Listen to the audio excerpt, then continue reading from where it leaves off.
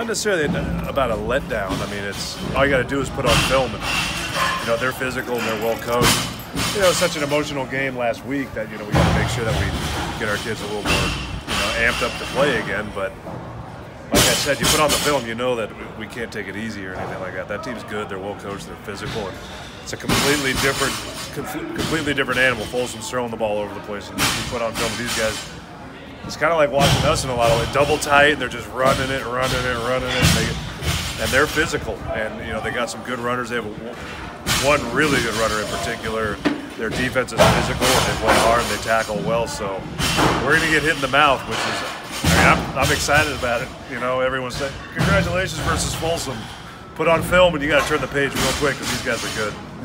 Now the running back you're talking about is that Dawan McNeely. Yeah, the number. Yeah, but they run three different guys because he plays defense as well. But I think he's getting recruited by a lot of people. There's a reason got why. Offers from Arizona State. He should. Yeah, he's a good runner. He's very, very talented. But their line's big. They're physical.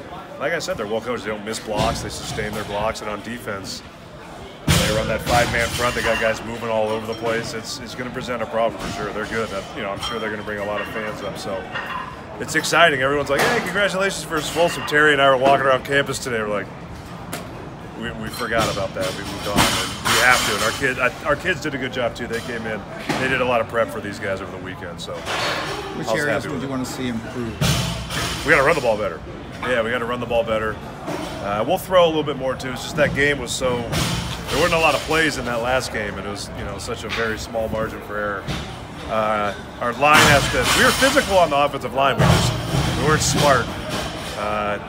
We got to get smarter on the offensive line. We got to get downhill with our running backs. Our running backs were trying to dance around a little bit too much. And you watch a guy like Kyrie last year. They got to get to the second level before they start doing that. They were dancing around, before they even got to the defensive line a lot. Our line needs to do a better job of getting in some lanes. So that's what we want to. We want to continue playing the great defense that we did. We want to get our running game going a little bit better. How much of a factor is your speed on defense? That was one of the things I noticed in your scrimmage. You guys are fast on defense. Yeah, you can hear him in there. Our strength coach does a great job. We just have more. We just have a lot more athletic kids this year, and we're able to, in certain situations, we're able to put 6 DBs in. We'd have, well, you can count Henry as sort of a DB. He can cover pretty much anybody. So we were subbing a lot of guys in and just going man coverage, and not a lot of teams do that against Folsom because they couldn't match up that well. And, Wallace did a great job, and so did Daly, and Lou Hearns and Tavius. Those guys all did a good job. So it's nice. We've got a lot more team speed. That first interception that Shamar had, we were watching on film the next morning. I saw it in person. It was impressive, but the makeup ground that he had. He came from the middle of the field and he tracked that ball down. It's nice to have a team that can recover really quickly, and we can go man if need be.